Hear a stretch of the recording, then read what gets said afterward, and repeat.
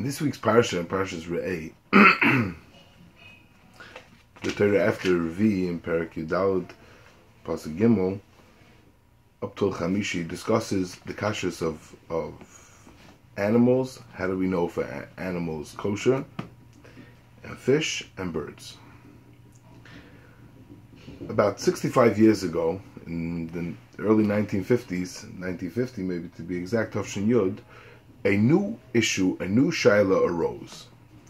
A new shaila which nobody spoke about clearly until then. And that is it possible that animals, not birds, animals need a Mesorah? And this shaila is very, very, very negeya. It's something that has serious implications for the kosher consumer every single day. So let's go back to what the issue is. The issue, which animal do we want to eat? At that point, there was some sort of a movement to import meat from Madagascar. Madagascar is a country off the coast of Eastern Africa, and the cows that came from there were from the Zebu. Zebu is a group of cattle.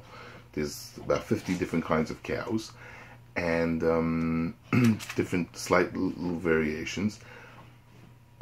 About 4 of them have a bump on them. This is one of them. This Zebu. This is a Brahmin cow. It has a big bump on the back, and it has these big floppy ears. So the question is that science, and nowadays we assume it's part of it's a cow, but could it be that it's a different min?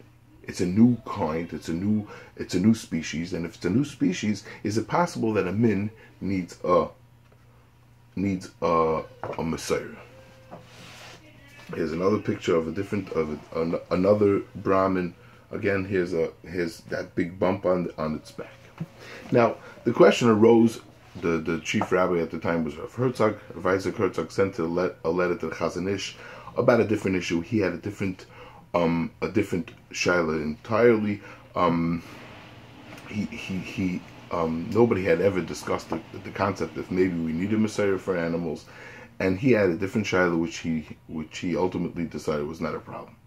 But the Chazon Ish said that no, we have a problem of Mesorah, and he said he wanted to explain. That's how he wants to explain a Shach in Siman Pei in Yora Deah. And so the Chazon Ish said, no, we can't use it. Rav Herzog disagreed, and he ultimately said it was fine. But the Chazon Ish was very strong, and the Chazon Ish rallied a lot of Rabbanim at the time, and it was never brought into Eretz Yisrael. However, nowadays, it's much, much more prevalent. Why? Because nowadays, a big part of the industry is in South America, and South America is also a very warm climate, just like Madagascar. And the regular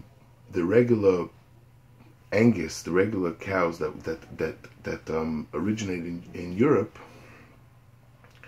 are have a difficulty breathing and not contracting diseases in the warm climates of South America.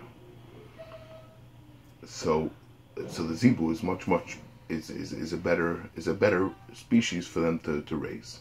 However, the Zebu is not as tasty as the Angus and the regular European cow. So what they've come up with, the most popular one is called a Brangus. It's a cross in between the Angus and the Brahmin, which is a kind of a Zebu. So the Brangus looks something like this. Now this cow doesn't even look different. It has a very, very small hump. Cows could have that small little hump. It looks pretty much like a regular Angus cow. What happened was that that even though in Eretz Yisrael many were not, they wanted to not use the Zebu because of the Chazon Ish, but they didn't realize that they were using this Brangus. And this Brangus, you can't tell, but it really has its ancestry is from a Zebu cow. And therefore, if you hold like the Chazon Ish, this would be a problem. So There was a movement not to use it. Eventually, it turned out that everything in Eretz Yisrael, all the milk and everything, is coming from this, and it seems like most are not makbid on the most are not makbid on this Chazon Ish. And in America also, there's a lot of cold cuts that come from South America, from Uruguay and Paraguay, and they're all from this brangus. Okay, so what's the issue? What's the shaila? Let's try to a little bit go through the shaila and try to understand this Shach.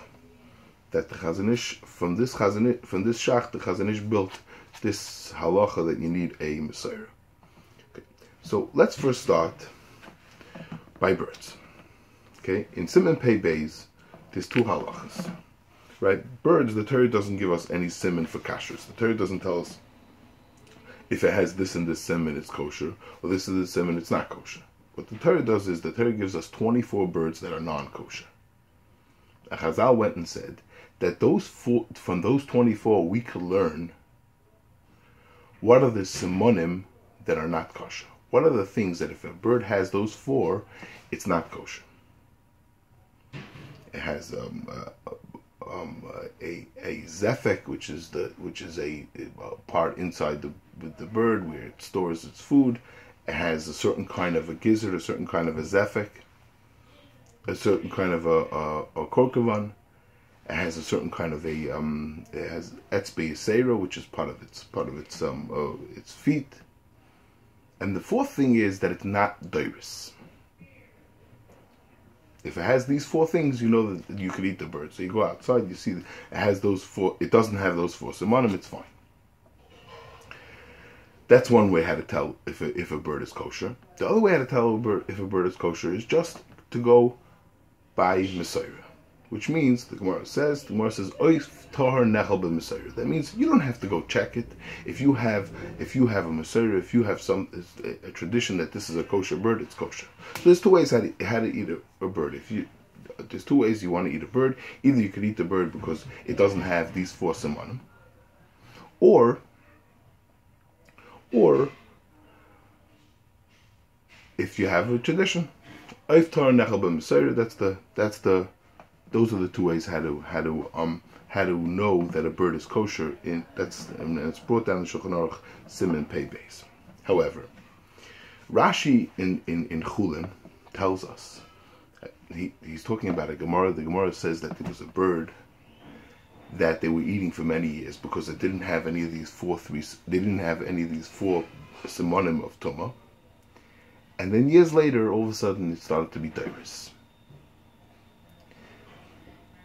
So Rashi says that since this 4 semen is very difficult, because doiris means we're trying to decide if this bird is kosher by an action, not by some sort of a physical attribute that this bird has.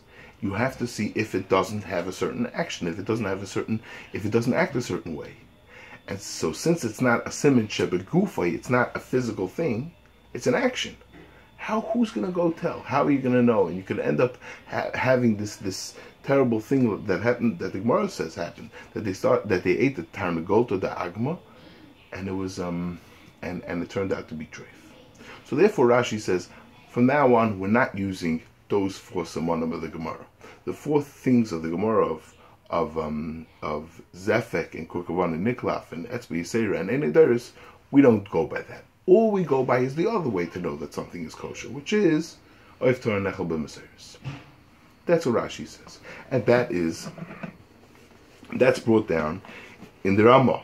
The Mechaber, the Shulchan Aruch himself does not bring that down. In other words, the Shulchan Aruch himself holds of Rashi to an extent, but not as strong as Rashi, as strong as the Ramah brings it down. But the Ramah brings it down clearly in the end of Siman of Sif Gimel, Hagah v'yesh oimrim she'ein lismoich afilu al zeh. Even by ducks, ein lismoich afilu al zeh ve'ein lechel shom oif ela b'Mesorah shekiblu shuhu tar. So those are the 2 simonim. the Ramah says that we're not seimach on anything. We only take something that we have Mesorah. We only seimach on that other method of knowing that something's kosher, which is the Mesorah. Okay, that's by birds. Because by birds, there's a very, very serious issue. There's a serious issue that it's very not clear to know what's kosher and what's not kosher. And therefore, now we have a blanket thing. There's only the birds that have a Mesorah. Those are the birds that we eat. And any other birds we do not eat. So we have a couple of birds that we eat, the regular ones, and the rest we don't touch. Now what's by animals? By animals, meaning behemoths and chayas, the Torah tells us that what the samanim are. They have to be malagera or mafres parsa. Right? Both malagera is that they chew their cud, and mafres parsa is that they have split hooves. These are things that are very, very, very easy to tell and very obvious. However, there's another question by behemoths and chayas, and that's what the Shulchan Aruch talks about in Siman Pei. Not a question of kashrus, not a question of if it's kosher or not, because we know that they're kosher. If they have split hoofs and they chew their cud, they're kosher. If not, they're not kosher. But there's another question. The other question is this animal a behemoth or a chaya? What's the difference if it's a behemoth or a chaya? So there's two differences. A behemoth has its halacha that's different than a chaya, and a chaya, each one has their own halacha. A behemoth has a halacha that its chelav is aser, whereas by a chaya, chelav is mutter. Chelav of the deer is fine. And a chaya, like a bird, has a halacha, a chiyuv of to be mechased of blood, kisei adam, a mitzvah of kisei adam, whereas by behemoths there's no such halacha. So that's what the Shulchan Aruch is discussing in Siman Pei. To know, how do we know if something? So the Shulchan Aruch in Siman Pei says that how do we know if it's kosher? He first says the difference between the chelav and the dam, and he says, and how do we know? And there's a whole complicated method to figure out if something's a chaya or a behemoth, different kinds of horns. And that's what Siman Pei discusses. And there's some animals that remain a suffix, etc. Here's where the Shach comes in. Shach in Siman Pei, Sif Aleph, says like this: Ayin Pirush Shel Dvarim El Bebeis Yosef. Go look at the explanation for these halachas that are brought down in Shulchan Aruch in the other work of the Mechaber in the Beis Yosef. Ulefisha ein lanu ata, and since we don't have today elamasha shekibalnu b'mesorahs, only things that we have a mesorahs, a tradition, ukil kamon siman pei beis, and like we have later on by the birds. Gabi simoni oif katzarti. I cut it short. I'm not gonna elaborate on these halachas. That's what the Shach says. Now, the simple reading might one might think that the Shach, it means to say that there's some sort of a halacha, like by the birds, that we don't touch any animals without a Mesorah, without a tradition, which is how the Pri Megadim understood it initially.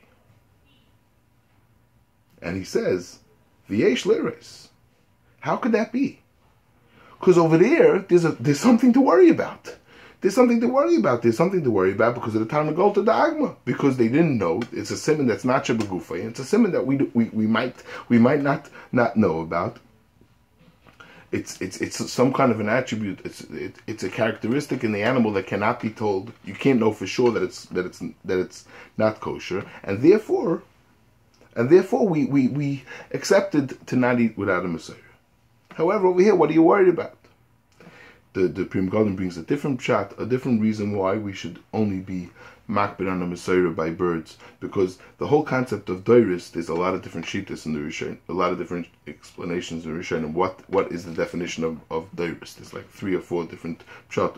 So he says, by birds, it's difficult to know by birds. However, by chayas,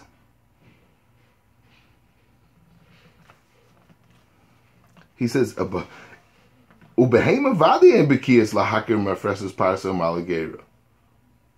He says, "There's no. You don't need some sort of a some kind of a. There's no major bekias. You don't have to be a specialist to know how to know the difference if to know if it's malagera or mafres parsa. These things are very obvious and easy to discern." So the Pri Megadim explains the Shach, that the Shach is not that of course the Shach doesn't mean that we don't eat it at all. He means to say that if we ever have a shaila, if we ever have a question about some kind of an animal, if it's a chaya or a bird, we just machmer. We just assume that it might be a chaya and a behema, and therefore we go l'chumrah. So that's why there's no reason for siman pei, because the siman pei is differentiating in between a chaya and a behema. We the way we do it is that we go the chumrah and we're makbid on the chumrah of a chaya and a behema, meaning that every such an animal that falls in this suffix, we do cover the blood and we refrain from eating its chaylev. That's what the Shach, how the Shach explains that's how the Pri Megadim explains the Shach. And that's how things were. Nobody explained the Shach any other way. At least clearly, there is a Chachmas Adam that maybe that the Chachmas Adam might have alluded to such an explanation, but in clearly nobody discussed clearly that there would be a problem of eating a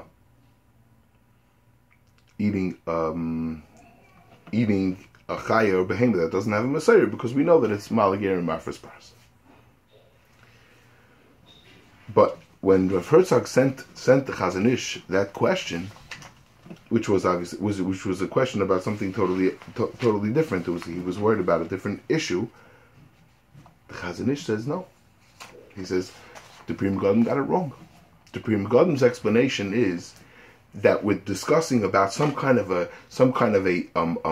that the way we do it is that we just refrain from chelev and dam. He says there were no animals coming to Europe that they had this suffix, new kinds of animals. So he says it's very unlikely that that's what the Shach meant.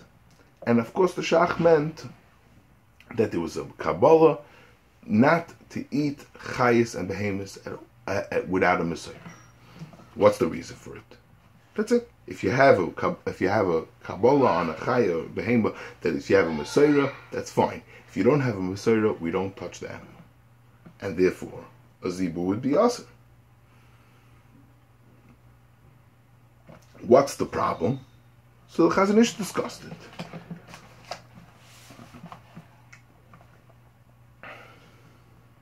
V'hakol, he says, Mishom Migdam Ilsa. He says, we're erecting a gate, then it's might while Vavis, our hearts are small, it's easy for us to just stay in the old path. And also, V'gam in the Kabul, Chadashim, if we're going to have new things, in the Stabich, Bedin, Chelbam, V'kisi Damim, it's going to get complicated. Yeah, Chelev, no Chelev, Kisi Adam, we don't know. V'tayr Evrim, Linear Trefus, we're also going to have a problem of different criteria for Trefus. And at the end he says, and we don't have to look for reasons. If this is what it was, this is what it was, and it's usher and finished. And that's what the Chazon Ish. That's how the Chazon Ish left it. And again, we said that at that time, the meat was not brought in from Madagascar. But nowadays, there's plenty of meat that comes in from South America, which is also a very warm climate. And over there, it's the beef, the Brahmin cow, and that we're not makbid on. It's also negaya for the beefalo. Beefalo is a cross in between a cow and a buffalo, which is supposed to be very healthy. It's low in cholesterol. It's also something that would come into this thing, because this buffalo that they crossed with the cow it's not the buffalo that Chazal knew about. it's an American species. I just want to say a different pshat in this Shach, and if we say this pshat in the Shach, maybe we won't have the kasha of what's wrong with this animal, and I think maybe in the lashon of the Shach it'll be better. Could it be that the Shach is not discussing the problem of Mesorah? In other words, we explained that Mesorah could refer to a kula or a chumrah. The truth is that Mesorah in the Gemara is a kula, right? We said, how do you know if you eat a bird, if a bird is kosher? Either you have to check its force if it doesn't have the foursome on him, or you go by Mesorah by tradition. So those were the two heterim. Those are the two ways that we know if something is kosher or not. Then it turned out that Rashi told us that we should stop using the other method, the foursome on him, and we were stuck with only the other method of kashrus of Mesorah. But Mesorah is really a heter. It's a way that we know that something is kosher. And it's a big kula. Because how do I know this is kosher? The Torah says I could trust somebody. I could trust the tradition. That's what Mesorah really is. One could also refer to our chumrah, that we don't eat anything else besides within Mesorah as Mesorah. But Mesorah could when the Shach discusses Mesorah, he could be talking about a kula, about the heter. Now let's look at the Shach.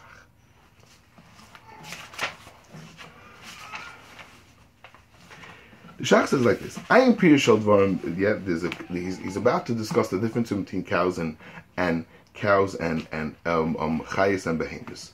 Benegea, to know if the halacha of the chaylev and the halacha of the dam. He says, I am Pri Megadim b'Beis Yosef. Go look at the Beis Yosef, see what he has to say. Go look over there. It doesn't say don't look. It doesn't say it's not negea. He says no. Ulafisha ein lanu ata, since we don't have today, ela masha kibalnu b'Mesorah ukilikaman b'simin pei beis katzarti. Could it mean that the Shach means like this?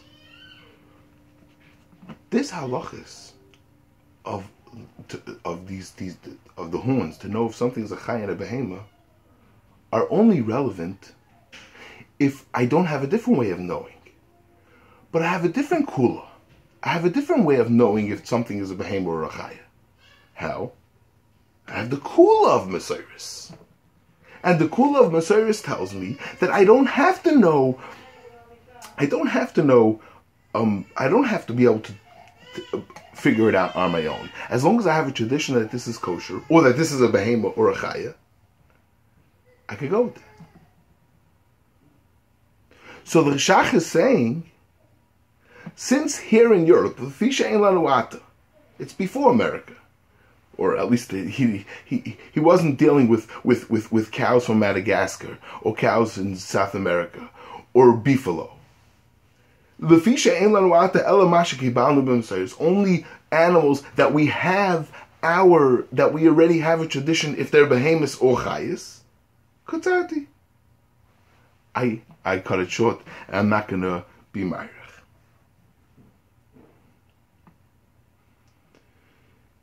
It would be better. That's why the Shach talks about ukidlikamon b'simin pei beis. He's talking about the Shulchan Aruch. He's not discussing what the Ramah brought down, the Chumrah of Rashi. If that would be the pshat in the Shach, then we also would not have a problem of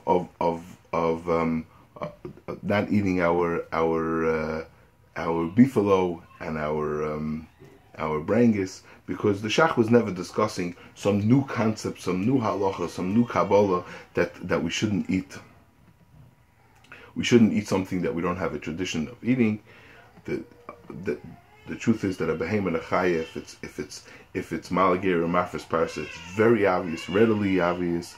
The question over here is only the question was, to be able to differentiate, to know if something's a behem or a chaya, for that the Shach says, of course you could go with the Shulchan Aruch. I'm not introducing any new laws here. Of course you could go with the Shulchan Aruch, and the Shulchan Aruch gives complicated different criteria in the horns to know if it's a behem or a chaya. Fine.